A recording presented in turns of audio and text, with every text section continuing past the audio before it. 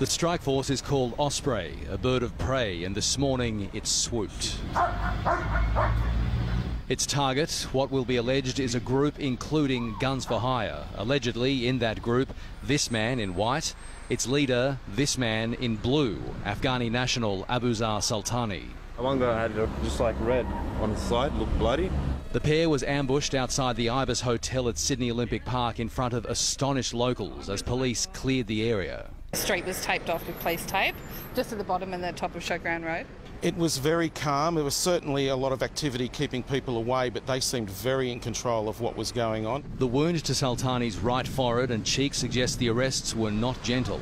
Understandable given what the group is being questioned over. High-profile gangland killings, the latest being the slaying of crime boss Pasquale Barbaro at Marrickville.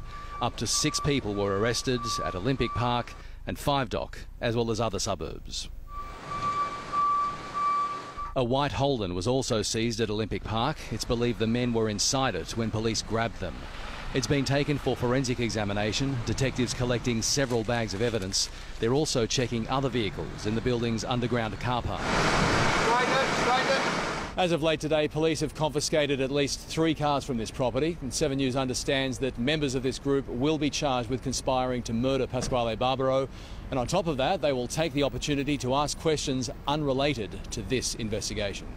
As well as the killing of mafia boss Barbaro, the men will be questioned over other underworld deaths, including the murder of rebel Sergeant-at-Arms Mark Easter in June last year. And Robert O'Vardy joins us live from Olympic Park this evening. Rob, this is all part of a very complex investigation.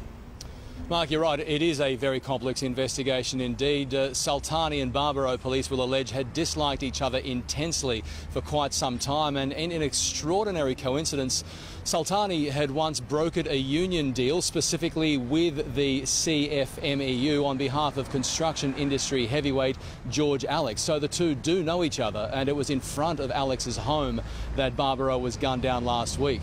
Having said that, despite the fact we've learnt that police have confiscated Alex's phone since then, he is absolutely not under suspicion, we're told, by police. Mark? Robert O'Vardy at Olympic Park, thank you.